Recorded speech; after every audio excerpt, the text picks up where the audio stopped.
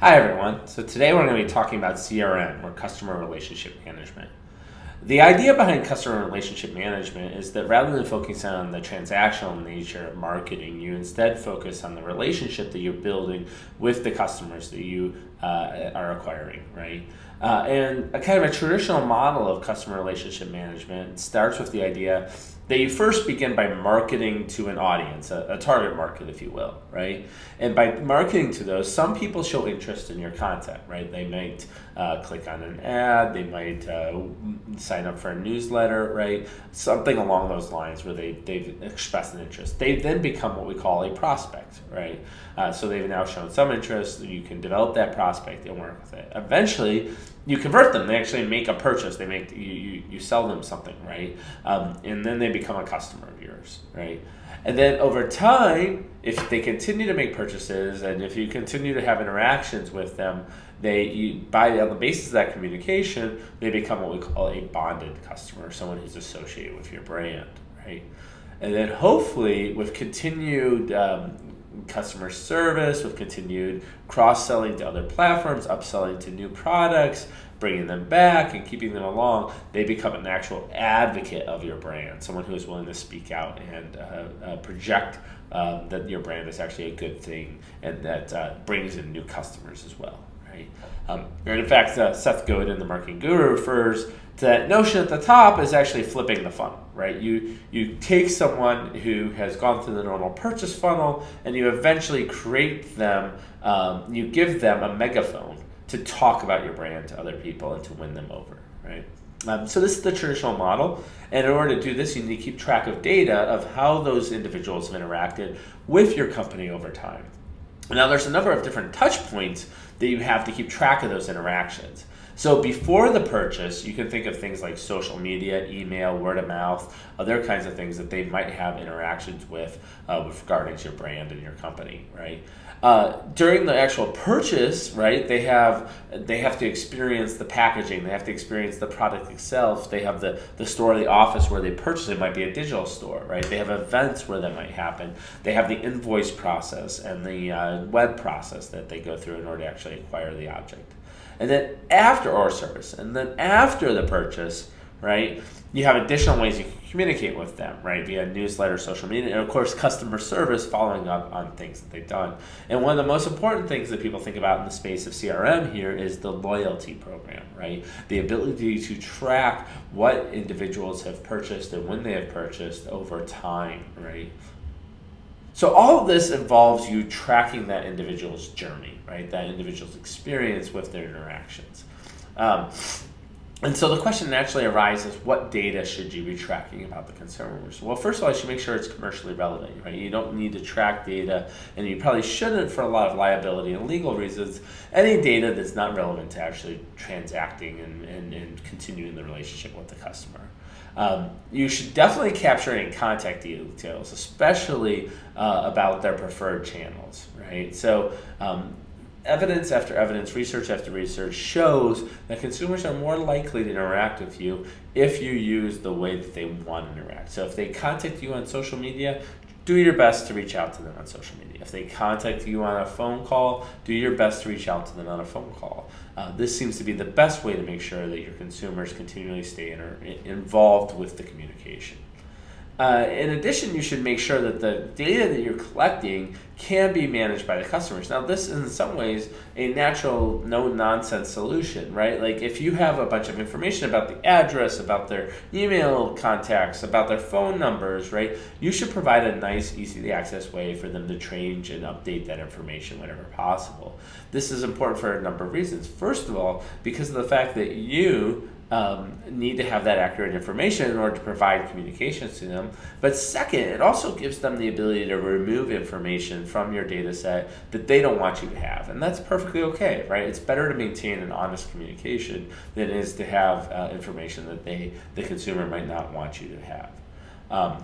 Record communications with consumer, of course, making sure that they're aware of that. This is why you often hear, this call is recorded for quality assurance, right? Because you want to make sure that if there's anything in that call or if there's anything in that contact experience that you can build upon for later use, that you're recording it and making sure it's keeping track of, right?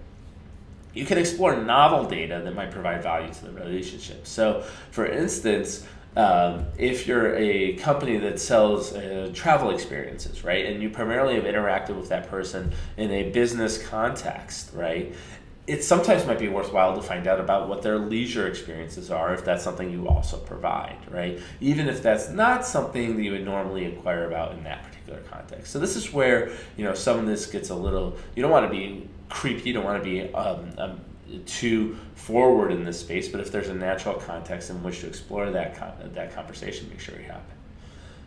Definitely respect privacy laws, right? So the EU's GDPR, the General Data Privacy Regulation, which is much stricter than any of the current regulations applicable in the United States, are becoming the default standard for a lot of companies. And the reason why is because many internet-based companies do business both in the US and overseas. And so you might as well always be using whatever the strictest standards of privacy regulation are, especially on something like the internet where you may not be exactly sure where the data is coming from and where the purchases are coming from necessarily.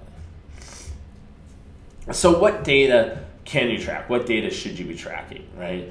Well, there's obviously what we call traditional CRM, which is the transaction-oriented data. This is what say purchases have they made and when have they made them and how much was it and things along those lines.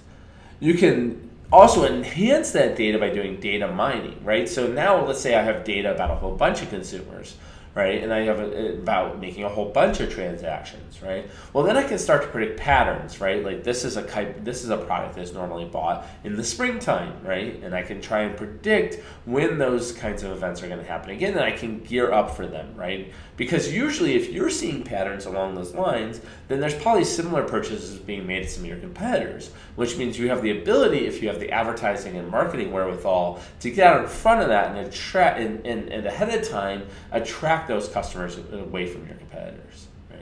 And one source of this that you might look at is analytics data. How are people navigating your website? Analyze where they're clicking, what they're looking at. And if you've seen the video on Google Analytics in this course, right, it kind of talks about some of those things you might be able to track.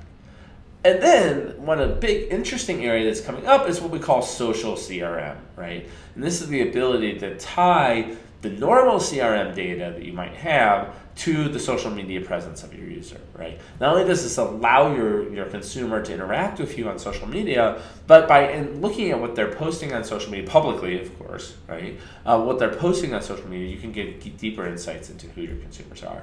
For instance, if your consumers are also following other lifestyle brands, if you're a lifestyle brand, or following other lifestyle brands, you can look at those lifestyle brands and try and understand a little bit more about who your consumers are. So, how do you use the CRM? Well, there's a number of different ways. Campaign analysis is obviously a big way to do it, right? Did your marketing campaign do better with certain segments over others? Were there certain influentials and advocates who really passed on your information? If so, you should highlight them in your CRM for preferred experiences, right? Preferred treatment, and maybe giving them out promotional products right ahead of time and things along those lines, right? Personalization, right? You can start to take into account events that you know have happened in the past and make sure that the communications and recommendations you're making in the future are related to those events. Now, small caveat, small note on this, I always like to mention, right? To do this well, you need to think about why you have that information about them. So a classic example, and one I just saw posted on Twitter a few days ago, was someone who says, I bought a toilet seat on Amazon, and now all of a sudden Amazon's constantly showing me ads for additional toilet seats. It's not like I need 30 toilet seats. I bought one because it was broken. I'm not a collector of toilet seats, right? So trying to figure out how to do that personalization, right? There are certain products that are more utility products. You need them once and you're done. And so recommending them again and again is not going to solve any additional problems, right? You need to think specifically about why the consumer did that action and what that might mean for what you're going to recommend for them in the future. Event monitoring. So you can look at so if there's a particular event that affects your vertical or your industry, right? You could monitor the data in your system to try and anticipate it or to predict it will happen in the future, right? So I remember talking to a home products, the gardens and outside the home kind of hardware store and things like that company at one point, and they were very interested in trying to understand when do people start thinking about spring, right? And this is something that if you're monitoring your weblog data, if you're monitoring your interactions with your customers, right, you could look at this and then you can try and make sure that, maybe even a couple days before consumers are starting to think about spring, you're out in front and have that spring catalog available. And that kind of relates to the next one, which is about predictive modeling, using the patterns of behavior you've seen in the past to predict the future. Better understand, customer lifetime value is one good example of this too, right? So maybe this customer who's just interacted with you once looks a lot like a bunch of customers who spend a lot of money with your company, right? If that's the case, then you might want to think earlier about upselling them and kind of trying to get them locked in. The benefits of good CRM is that you have increased revenue and profitability, hopefully improves customer satisfaction and loyalty. The customer service experience is a lot better because the customer service agent already knows ahead of time something about that customer because they can look at their file, read up on it, and understand. Decreased acquisition costs, right? If I could try and guess what this customer is likely to be worth in terms of customer lifetime value and whether or not they're likely to be a good prospect for my company, I can have a better idea as to whether or not I should be spending money on them. So there's a bunch of tools out there, right? There's traditionally marketing collections like sales data, panel data, right? There's service interactions. There's loyalty programs, which have been a boon for certain companies. Some companies have been able to do this very well. For instance, I was talking to some Starbucks executives a couple of years ago, and they said that over 50% of all sales at Starbucks were done using a Starbucks card, right? The amount of data they have about 1/2 of their customers is amazing, right? They can really get a deep insight into who those customers are and why they come to Starbucks on a regular basis. You can build your own apps and then track what people are doing on those apps. You can use text messaging if that's something that's useful for that particular target market. And then, of course, live chat and chatbots, right? Having chatbots where they can ask questions, having live agents who can interact and chat with the customer, right? And then using those records to data mine and to feed into additional information. And of course, social CRM, which we discussed, right, provides a really powerful way to tie a bunch of this data in, right? Gather information about the social media presence of that user. You can use it for customer service. The travel industry has been great about this. Both the airlines, hotels, and the rental car companies. They're really, really good about responding directly over Twitter, over Facebook, etc., to customer service complaints and interactions.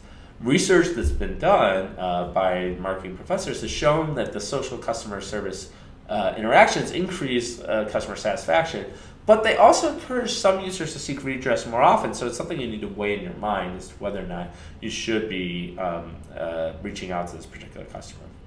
And of course, online reputation management, right? Like if something blows up with your company's brand, right?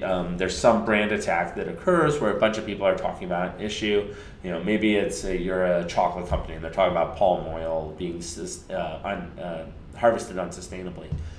If you know who your customers are and you have their social media presences, then you can see, hey, maybe this is a complaint that's coming from outside my customer base, right? I might still think about addressing it, but if it's coming from outside my customer base, maybe I can consider prioritizing it in a different manner, or maybe I consider addressing it in a different way.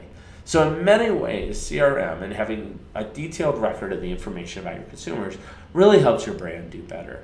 And trying to collect and gather that data can be a difficult task, but it can really pay off in the long run. Thanks.